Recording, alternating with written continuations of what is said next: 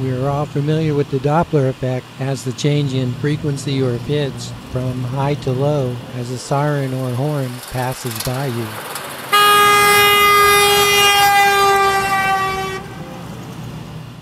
This object is stationary and it is emitting sound that travels outward at the speed of sound. These concentric circles mark successive wave crests. The wavelength is the distance between successive wave crests. This listener is moving toward the source and encountering a greater number of wave crests per second. This apparent shift in the frequency of wave crests per second is the Doppler effect. The listener encounters fewer wave crests per second when moving away from the source. The shift occurs whether the source or the listener is moving. The listener is sometimes referred to as the detector. A stationary source emits a frequency f. When the source or detector is moving, the apparent frequency f prime is the Doppler shifted frequency. In solving Doppler effect questions, we use the rule that if the source or detector is trying to move toward the other, then the shifted frequency f prime is increased. This is the equation for the Doppler shifted frequency f prime.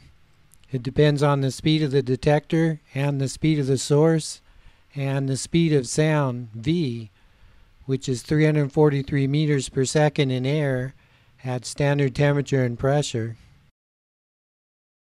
This equation is the ratio of a numerator and a denominator. There are two ways to make the ratio larger. You can either increase the numerator or decrease the denominator. There are two ways to make the ratio smaller. You can either decrease the numerator or increase the denominator.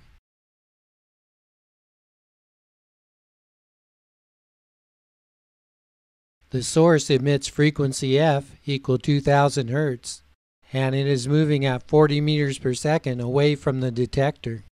The detector is moving toward the source at 50 meters per second. At this moment, the speed of sound is 340 meters per second. What is the Doppler shifted frequency f prime heard by the listener?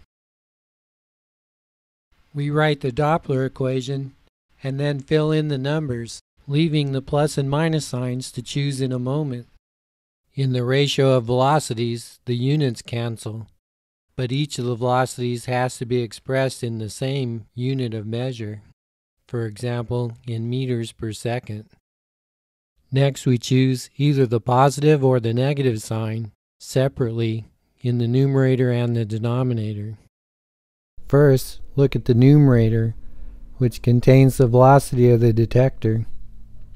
The detector is trying to move toward the source, and this will increase f prime.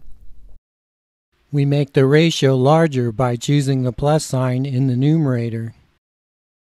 Next, look at the denominator, which contains the velocity of the source.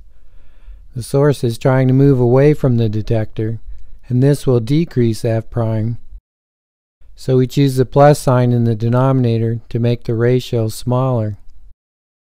The Doppler shifted frequency f prime is 1816 Hz. In solving Doppler shift problems, we first fill in the three velocities, and then choose plus or minus sign in the numerator and denominators.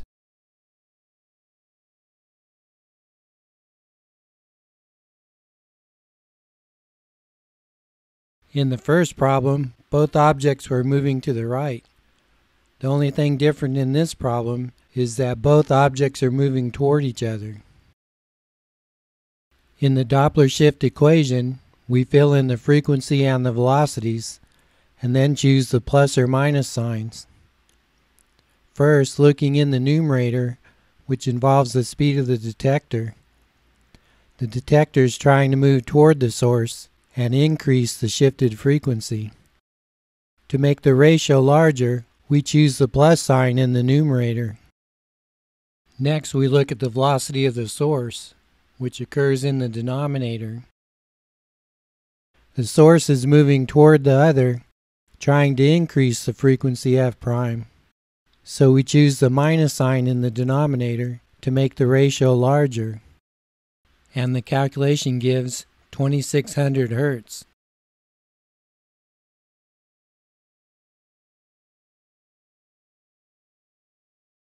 In this third example, both the source and detector are moving away from each other, so both are trying to decrease the shifted frequency f prime. For the velocity of the detector, which occurs in the numerator, we choose the minus sign to make the ratio smaller. For the velocity of the source, which occurs in the denominator, we choose the plus sign to make the ratio smaller. And the calculation gives 1526 Hz.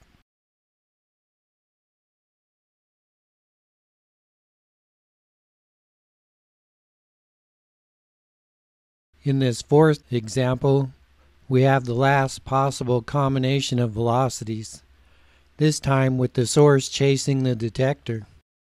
The detector is trying to move away, decrease f prime, so we want to make the ratio smaller by choosing the minus sign in the numerator. The source is trying to move toward the detector and trying to increase the ratio and the detected frequency f prime. So we choose the minus sign in the denominator, and the calculation gives 1933 Hz. Now that you've had some practice operating the Doppler shift equation, its derivation will make more sense. This equation works only for sound waves and only when the source and detector are moving along the same line. The equation will be different if one object moves at an angle to the other, and the equation is different again in the case of the Doppler effect for light waves. For one last point, when the sound waves from this source encounter the material of the detector, say the surface of a car, that surface is made to oscillate with the Doppler shifted frequency f prime. The oscillating surface, in turn, radiates its own sound. Now it is acting as the source. The original source detects a return frequency that has been twice shifted, which you might write as f double prime. But now the roles of source and detector have been swapped.